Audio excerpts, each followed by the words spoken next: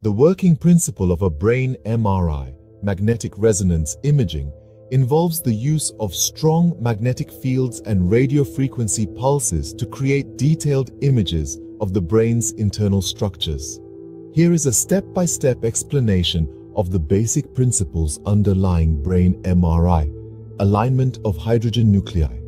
The human body is composed mostly of water, which contains hydrogen nuclei, protons. When placed in a strong external magnetic field, such as the one created in an MRI machine, the hydrogen nuclei align themselves along the magnetic field lines. Radio frequency pulse. Excitation. Short bursts of radio frequency pulses are applied to the aligned hydrogen nuclei. These pulses have a frequency that matches the resonant frequency of hydrogen nuclei in the magnetic field. This causes the hydrogen nuclei to absorb energy and transition to a higher energy state. Gyroscopic motion.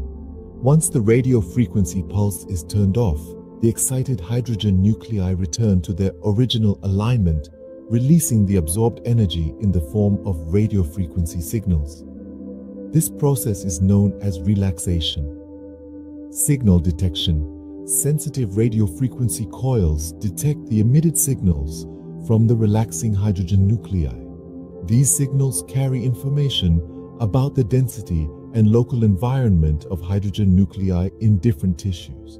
Spatial encoding. Magnetic field gradients are applied during the MRI scan, causing slight variations in the magnetic field across the body. These gradients allow for spatial encoding, determining the location of signals and creating spatial information. Image reconstruction. The detected signals are processed by a computer to create detailed images of the brain. Different tissues in the brain produce varying signal intensities, resulting in contrast between structures like gray matter, white matter, and cerebrospinal fluid. Contrast enhancement. Contrast agents, if used, may be administered intravenously to enhance the visibility of certain structures or abnormalities in the brain. These contrast agents alter the relaxation times of tissues, providing additional information in the images. Different pulse sequences. Various pulse sequences, such as T1 weighted and T2 weighted sequences, are employed to highlight different tissue characteristics and improve the diagnostic capability of the MRI. Functional MRI, fMRI. Functional MRI measures changes in blood flow and oxygenation levels in the brain during specific tasks. This information is used to map brain activity and identify regions associated with specific functions. How doctors can see inside our brain without surgery. Enter the world of magnetic resonance imaging, more commonly known as MRI. This non-invasive medical imaging technique uses strong magnetic fields and radio waves to generate detailed images of the brain. But what exactly are the uses of a brain MRI? Dive with us as we explore the different applications of this fascinating technology. Magnetic resonance imaging, MRI, of the brain is a powerful medical diagnostic tool that uses a magnetic field and radio waves to generate detailed images of the brain's internal structures. Here are some benefits and risks associated with brain MRI. Benefits: detailed imaging. MRI provides high-resolution images of the brain, allowing healthcare professionals to visualize structures such as the brain's white and gray matter, blood vessels, and various abnormalities. Non-invasive.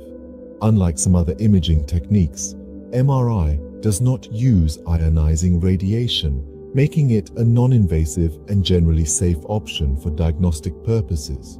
Versatility. MRI is versatile and can be used to detect a wide range of neurological conditions, including tumors, vascular abnormalities, infections, and structural abnormalities. Soft tissue differentiation. MRI excels at differentiating between different types of soft tissues, making it particularly useful for identifying abnormalities in the brain. Functional MRI, fMRI. In addition to structural imaging, functional MRI can assess brain activity by measuring changes in blood flow. This is valuable in mapping brain function and understanding neurological disorders. Risks: contrast agents. In some cases, a contrast agent, gadolinium-based, may be used to enhance the visibility of certain structures in the images. While generally safe, there have been concerns about the retention of gadolinium in the body, particularly in individuals with impaired kidney function. Claustrophobia. Some individuals may experience claustrophobia inside the MRI machine, which is a large, tube-like structure. Open MRI machines are available to address this concern. Metal implants and objects. MRI uses a strong magnetic field, and individuals with certain metal implants or objects inside their body, such as pacemakers, cochlear implants, or metal fragments, may not be eligible for an MRI due to safety risks. Pregnancy concerns. While there is no conclusive evidence suggesting harm to the fetus, MRI is generally avoided during the first trimester of pregnancy, unless absolutely necessary. However, it is considered safe during later stages of pregnancy. Time and cost. MRI can be a time-consuming and relatively expensive procedure compared to some other imaging methods, and it may not be suitable for emergency situations. Firstly, MRI provides an unparalleled view of the brain's anatomy. It visualizes the overall structure, including the cerebral cortex, white matter, and deep brain structures, offering comprehensive images in multiple planes. Next, this technology proves vital in detecting abnormalities. It identifies and characterizes structural issues such as tumors, cysts, lesions, or vascular malformations within the brain. MRI also plays a critical role in assessing traumatic brain injury. It helps determine the extent of damage following accidents, falls, or other traumatic events. When a stroke occurs, time is of the essence. MRI aids in detecting and characterizing strokes by visualizing changes in blood flow, identifying affected regions, and assessing the impact on surrounding brain tissues. For conditions like multiple sclerosis, MRI is a game changer. It aids in diagnosis and monitoring by visualizing demyelination and lesions within the brain and spinal cord. Infections within the brain don't stand a chance against the MRI. It identifies signs of brain infections such as abscesses or encephalitis by visualizing inflammatory changes and abnormalities.